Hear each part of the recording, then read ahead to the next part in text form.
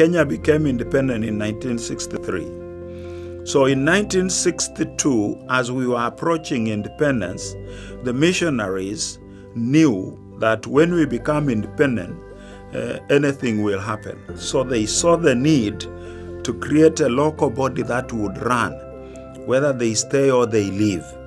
And it was during that time PEFA was formed. I work with PEFA, I minister with PEFA. PEFA is Pentecostal Evangelistic Fellowship of Africa.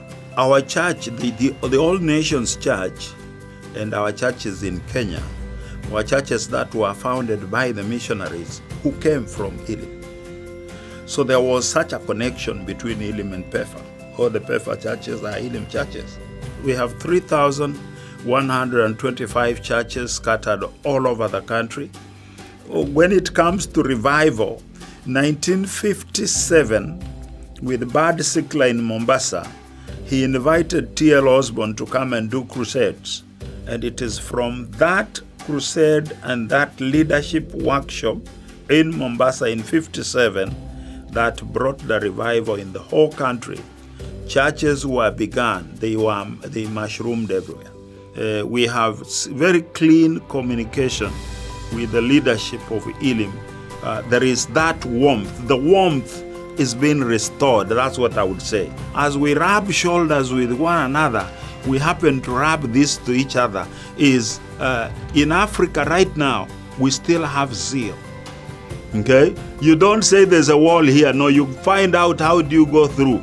So if you ask me the future of PEFA depends on how quick we can hand over the leadership role in the hands of the young, so that they can lead as we watch them and help them and pray for them. What I would say, I am inviting all the students from Elim to visit Kenya. And I would personally oversee their program when I'm still there. Africa is open.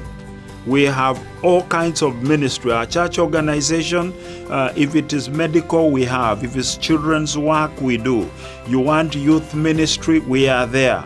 If you want to deal with the rehabilitation, rehabs, we are there. That ministry is there.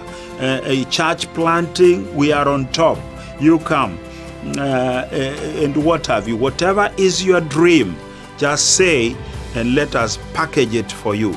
And it will be exciting. You will love it. God bless you.